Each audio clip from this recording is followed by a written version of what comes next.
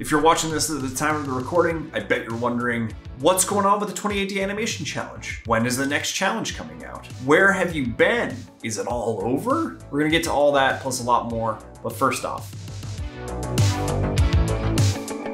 congratulations! Congratulations! If you've done the previous 14 challenges, you've made it halfway through the 28-day animation challenge already, which is about 28 hours of step-by-step video tutorials as well, which is kind of crazy. Now, my question to you, even though we're only halfway through, do you feel like we already accomplished our goal? You remember our goal being that we learn far more about animation for free and faster than a 4-year university and $100,000. Compared to my university self from way back, it's true from my perspective. The Spider-Verse and Thor shots alone would have been 20 times better than anything on my demo reel from when I graduated. This is a demo reel that didn't get me a single interview or even a rejection. I just got silence for like an entire year before realizing I wasn't anywhere near where I should be as an artist. And this challenge has been 100% free compared to the 100K that I drop, let alone all the years spent getting to that level. So my guess is if you've already been to university, you've learned far more, faster, for way less as well. Is that the case? Let me know in the comments. I'd love to hear your perspective. I'd also love to hear how the challenge has helped you so far to grow as an animator. The biggest lessons, the biggest breakthroughs and level ups. All right, so to the questions that you probably have, what's going on with the 28-day animation challenge? When is the next one? Where have I been? Is it over? Short answer, absolutely not. It's not over. Long answer, I'm expecting to finish the 28-day animation challenge this year. My plan is to restart in the summer, probably in June. Why? I put the animation challenge on hold because Rustic Animator has been growing very rapidly, and I've been 100% focused on the students there and mentors that are in the school, so that it's hands down the best school to be a part of. That is really the priority, is the students that I have and the experiences that are coming out of it. So I've had to push other things to the side at the moment. And being a dad of 2 little ones also hasn't made it easier to juggle everything. So I figured rather than keep you in the dark, I wanted to do this video. And I thought it would be a great time to recap things and plan ahead, given that we're about at a halfway point. And I wanted to let you know also how you can keep learning, so you're not just stuck waiting for the next challenge, waiting for summer to get here so that you can move forward. That's the thing that probably bugs me the most, is I don't want you guys to feel like you reach the end and you're stuck waiting. So I want to give you other options for learning there as well. Especially if you already have started some of the challenges, maybe you haven't finished all of them, but you're ready to ramp things up. You're just ready to get more serious. So what are the ideas for the next 14 challenges that are to come? When I started, I really scoped out the full 28 days, and I wanted to cram in as much as I could to teach you how to go from fundamentals through body mechanics and into more advanced topics without being so overwhelming that it's so impossible to absorb, or having one specific challenge that goes on for far, far too long. So what I'd like to do now that we're at the halfway point is start shifting gears a bit to the more and more advanced stuff, and outside of just the realm of body mechanics. We'll continue playing around with body mechanics a little bit, but what we're gonna do is we're gonna first go into like the Looney Tunes, super cartoony, exaggerated body mechanics, have some fun there, get some introduction then to doing things like a head turn and a blink, and starting to get into the acting side of things. And that's where we're going to take it for the rest of the challenge. So we'll be doing some little pantomime, some short pantomime challenges. We're going to try to keep them short so that they don't get too long in terms of the challenge length.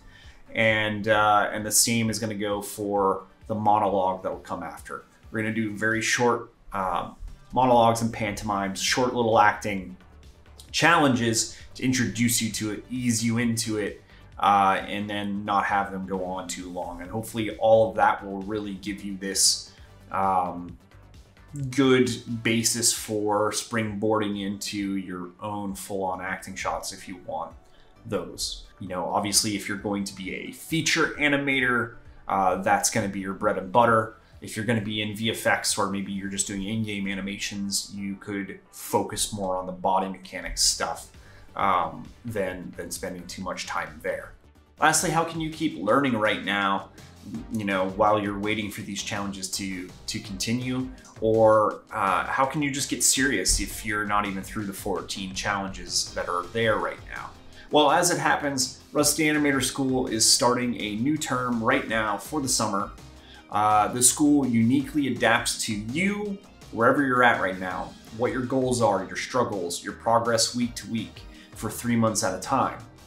I've brought in several professional mentors as well as myself that are in top studios to be teaching classes, and they really give a damn about their student success. Also, class sizes are small, so you can have a really big impact with every student. There's 4 students to every class max, 2 hours for the class, so everyone is getting at least 30 minutes of critiquing time, if not more. Give you an idea of what kind of shots you can make. You can make shots like this.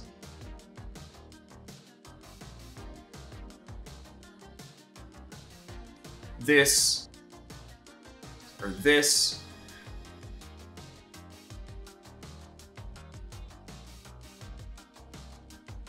So you're kind of going anywhere from, you know, building up your basics and body mechanics to going into game cinematics, or doing acting clips. We can really go anywhere as we're adapting to you.